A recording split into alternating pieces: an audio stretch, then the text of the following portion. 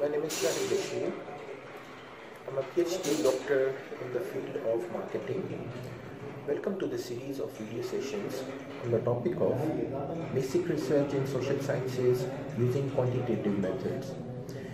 In this particular video, I will be presenting the introduction to topic, secondly, need to address this topic, and finally, prerequisites for the further knowledge. So let's start.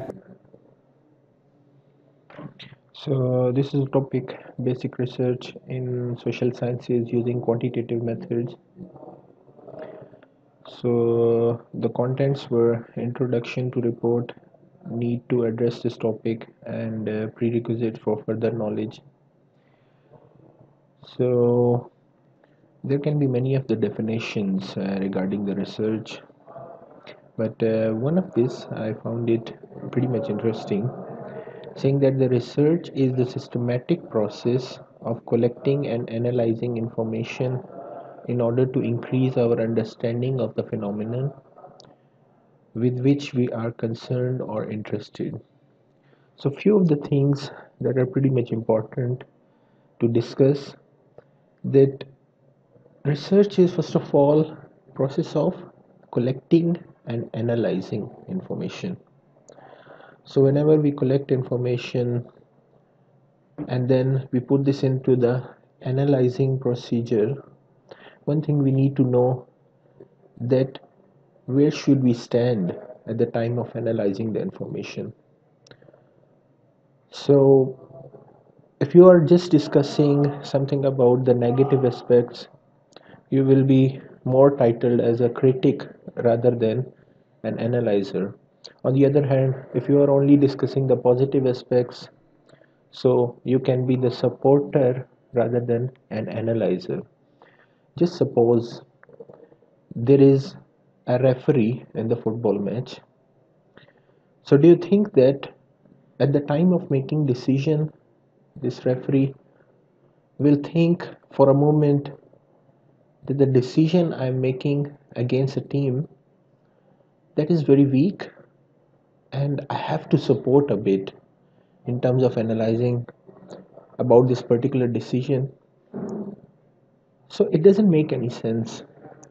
That person or a referee is on the stand where he have to make a decision on neutral basis, not favoring a team which can be weak or a team which can be strong. Generally, there are two categories of the research. One is the research on sciences and the other is the research on social sciences. The kind of research that is usually done on the sciences contains several scientific methods, theories, and or concept. The difference in the social sciences research is that the interest of those things or the aspects is towards how to enhance the welfare of the society.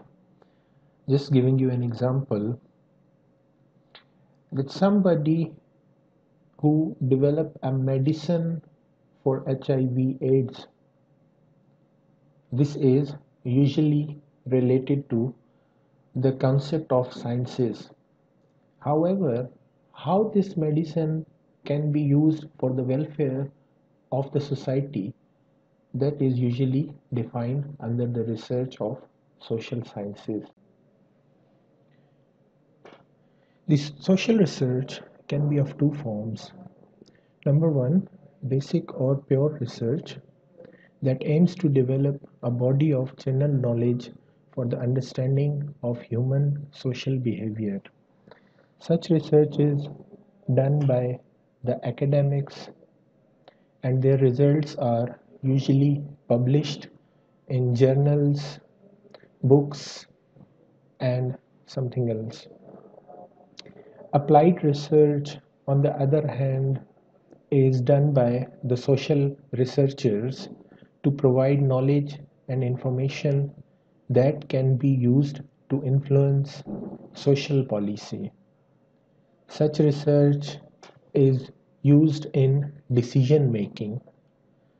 For example, in a country where there is an energy crisis, a research to enhance the sources of energy in that particular country will be an example of basic or pure research. On the other hand, the applied or policy-oriented research can be to improve the energy efficiency of homes, offices, or modes of transportations within that particular country. The nature of social research can be qualitative or quantitative. The quantitative and qualitative might differ in several aspects.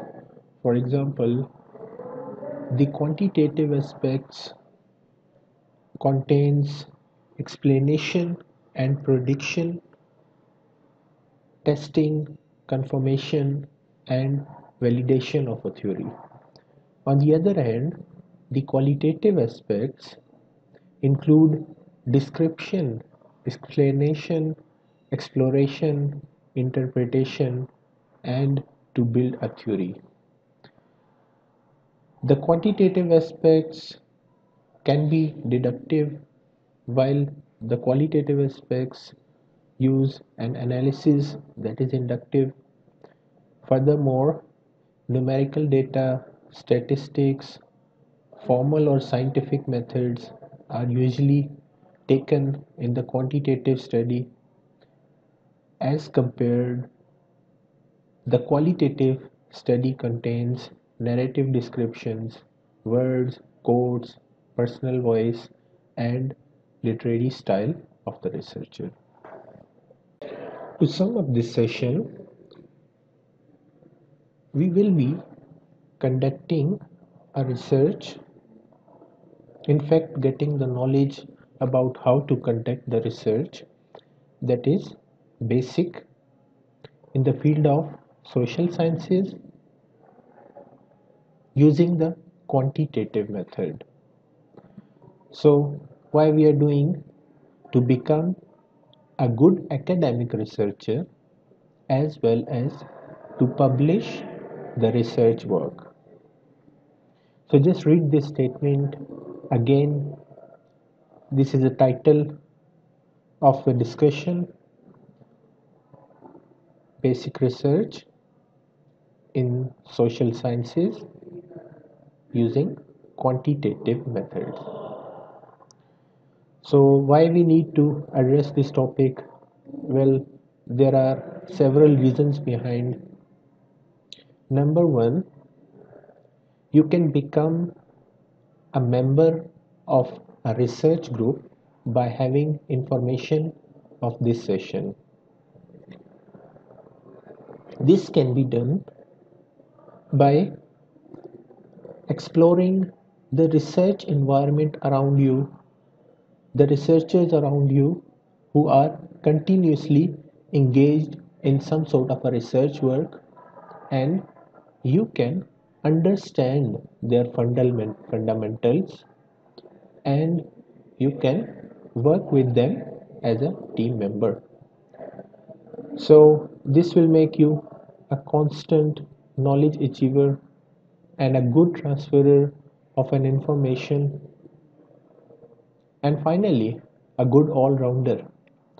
So nowadays, for example, you are related to any academic institution. Just think of a scenario that only being a teacher will not make you as much as intelligent to be up to mark as per the updated market needs. So this will give you something extra knowledge related to research, and this research can enhance your career in certain ways. So finally, the required plan of action. So this series of workshop will be having several modules. Number one, knowing something about the basic research fundamentals. Secondly, knowing something about the research softwares such as SPSS, AMOS, Stata, and etc. Thirdly, knowing something about the journal terms such as research conference, publication, research journals, indexing, Thomson Reuters, and finally, how to write a research paper at Thomson Reuters level. To end this first session, I will advise you to subscribe this channel and follow all the videos in the playlist. If you are currently doing any research or writing a thesis, please follow step-by-step guidelines provided in these videos. Hope you will get a good supervision of your quality research. See you in the next video.